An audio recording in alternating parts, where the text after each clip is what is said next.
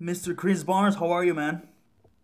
Good, man. How you doing? I'm very well, very excited about Undead. I was just cranking it literally before you called.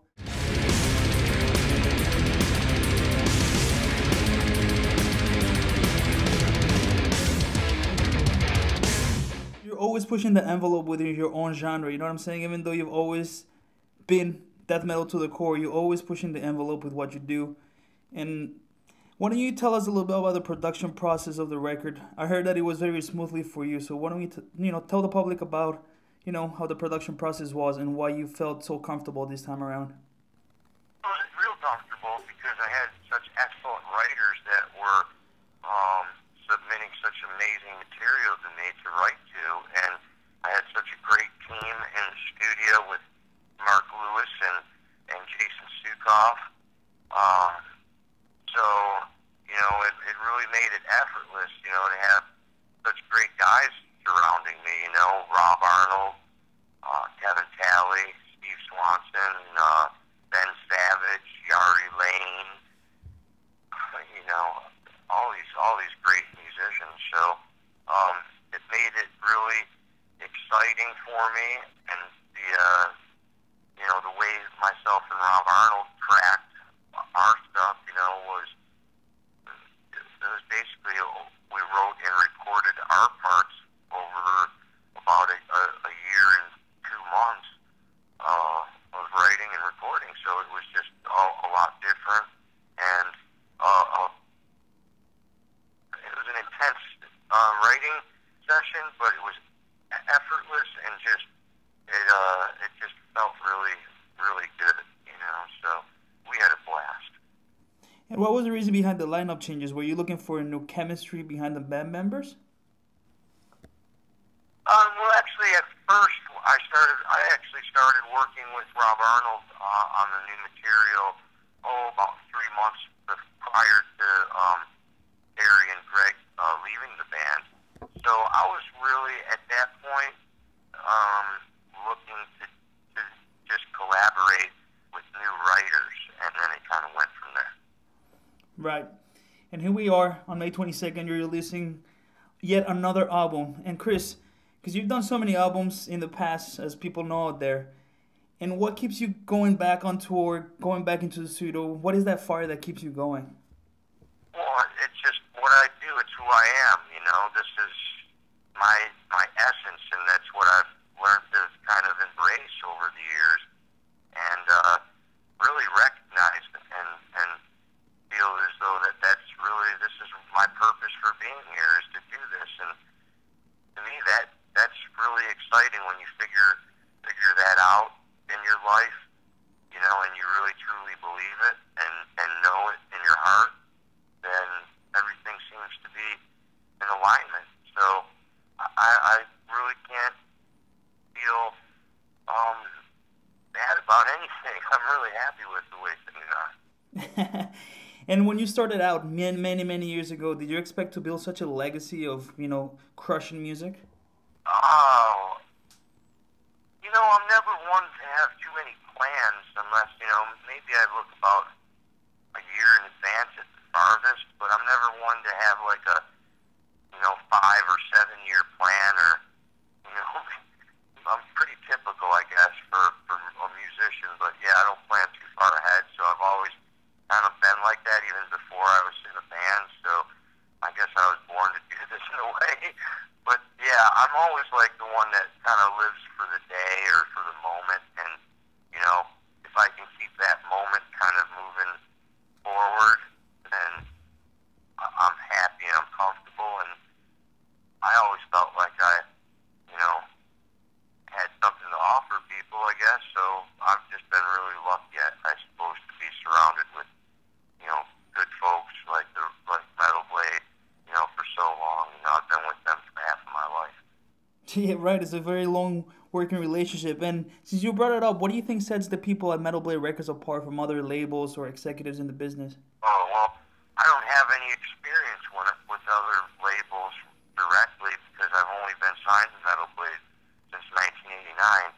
So, but what makes me know that they're a great label and a great group of people is that they really care and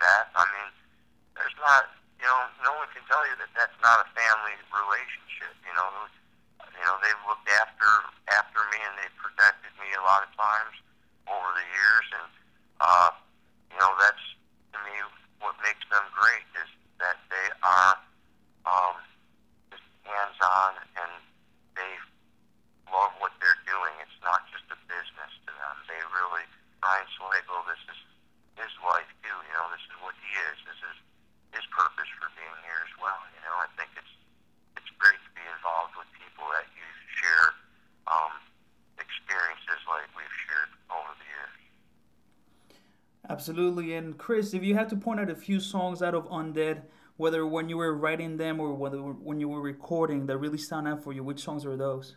Um, well, all of them really. I mean, there's in the 14 months that we recorded and wrote between myself, Rob Arnold, Ben Savage, Yari Lane, and Steve Swanson. We wrote 26 songs, so it's kind of hard to just pick out what one. They kind of all stood out because I just kept being so. It was the best writing session ever. But I think it's hard for me to do that because I think that there's a real lot of them, and a lot of them that are going to be on the next record that will really stand out. But Reckless really was kind of a effortless song for me to write and kind of wrote itself, as well as like The Scar and 18 Days and The Late Combustion Device too. And so, those are all ones that kind of had that vibe when I was writing them, that they were kind of, I wasn't really writing that, they were writing themselves. And how do you prepare yourself for the vocal sessions? Because I know they're very intense. How do you get in the mindset, and vocally speaking, how do you get into that mode? Oh, for writing lyrics and vocals?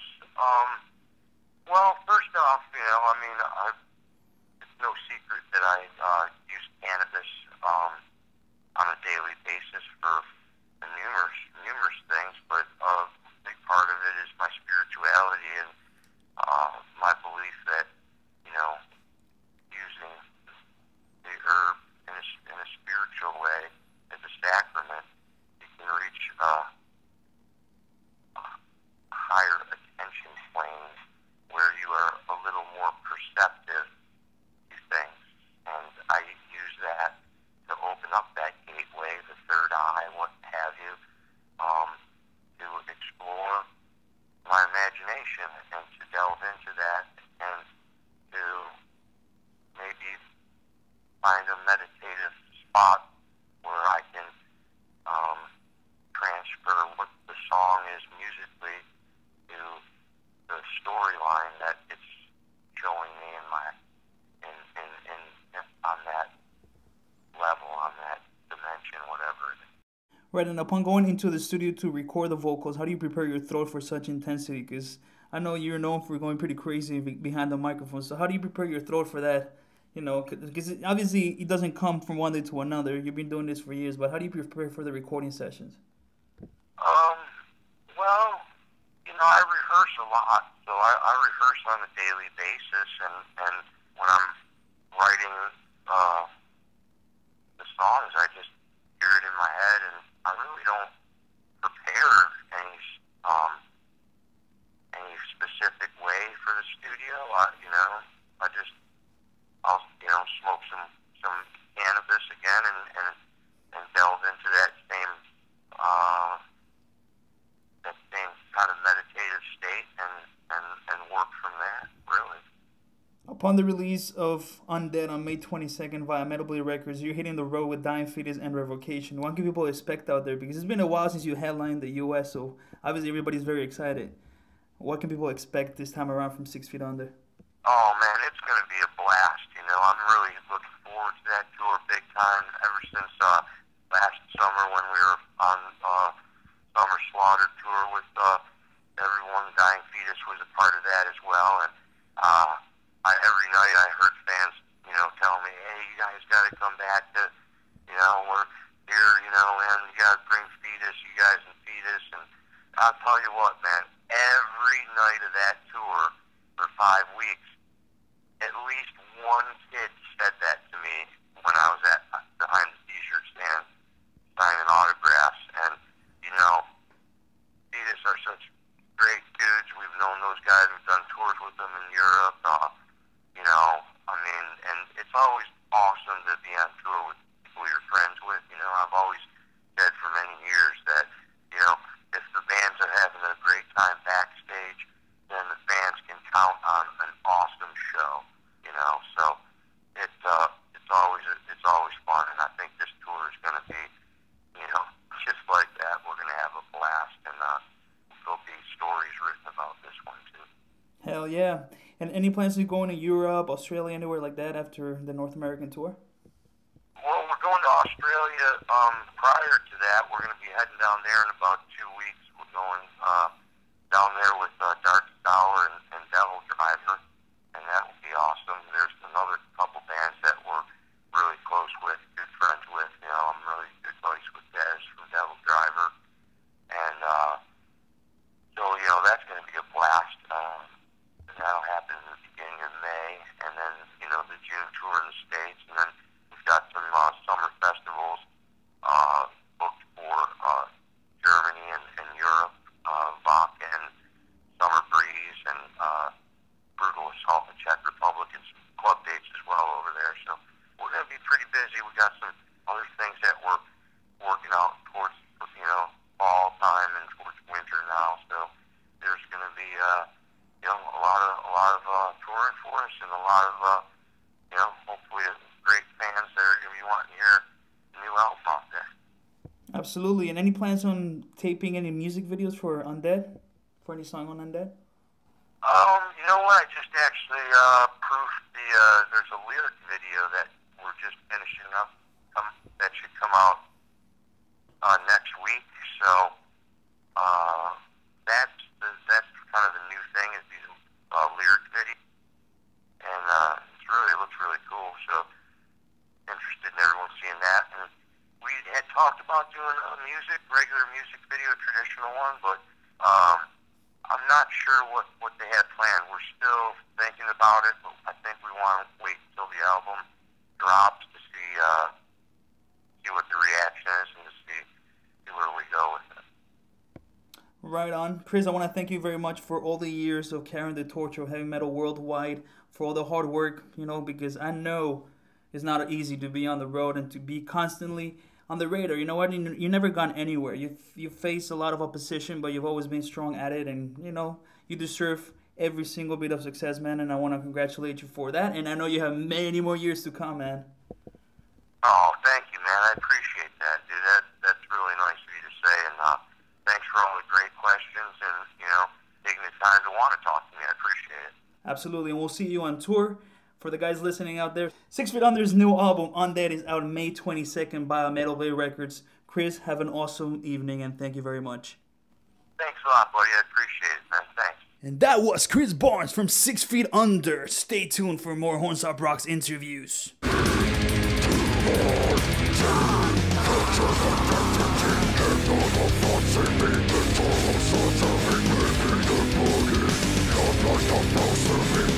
Just happening, what's going on with this? Picture on the